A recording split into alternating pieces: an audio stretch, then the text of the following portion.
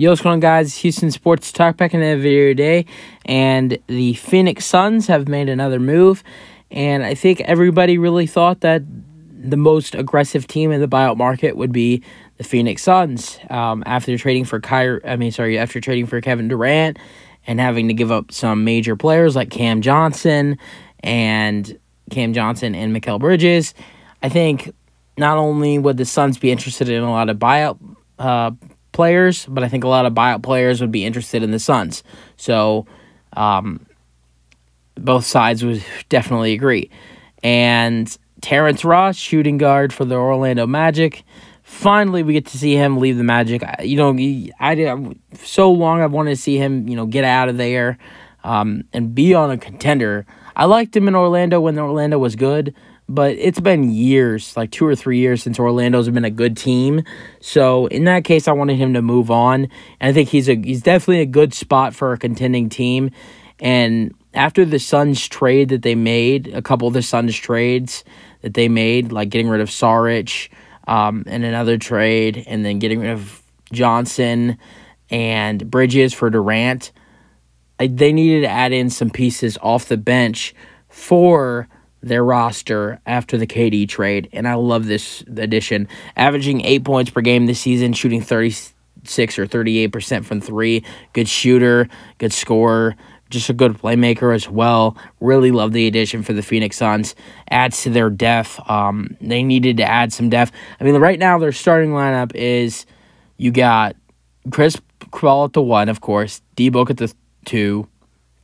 At the 3, you got TJ Warren. At the 4, you got KD. At the 5, you got Aiden. Off the bench is a little shaky for the Suns. You got Damian Lee as the backup point guard.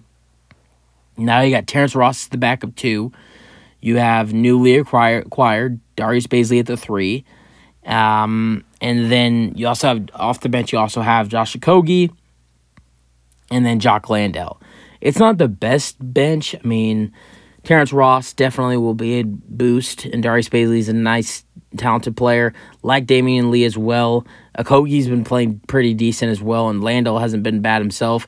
But for a team who's supposed to be winning a championship, or at least be in championship contention, I don't think this is the best bench. So if I'm the Suns, I got to be a little more aggressive in the buyout market. You have to make at least one more move in the buyout market. So yeah, if I'm the Phoenix Suns, you got to make one more move. Terrence Ross is a good addition.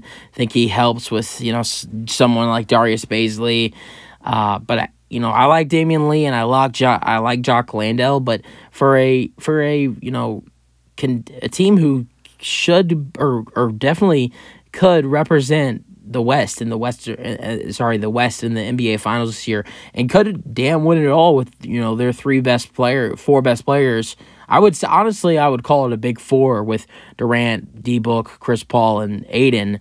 I would honestly call it a big four, but it's just who they got around them. After that big four, they can't do it all. They need some help around them, and I don't know if TJ Warren, Terrence Ross, Darius Bazley, and Damian Lee are enough.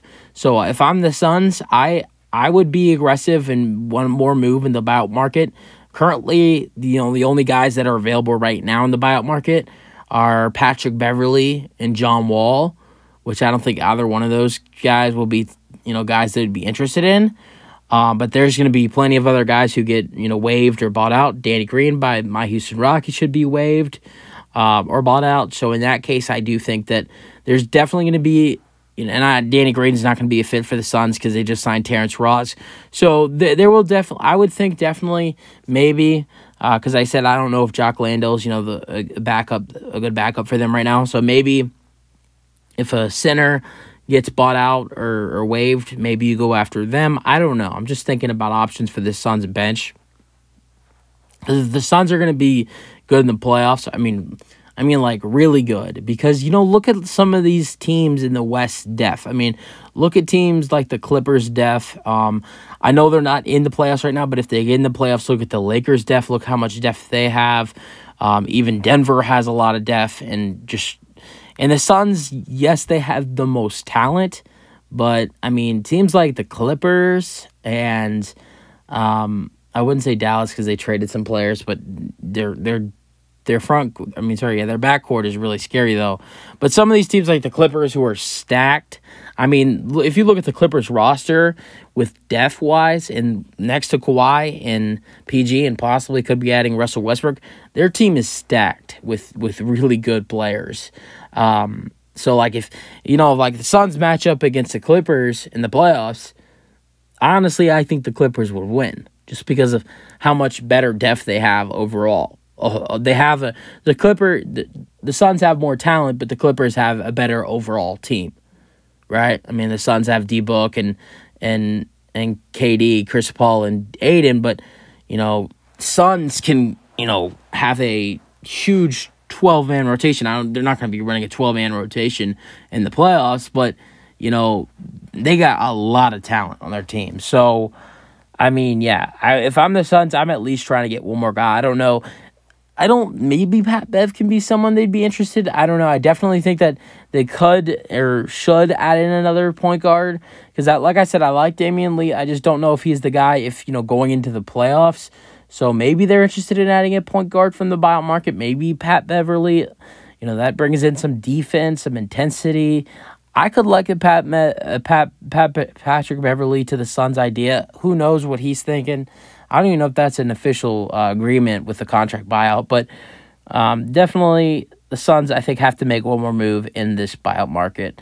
But you guys let me know your thoughts, and that's it for the video. Hope you guys enjoyed, and peace out.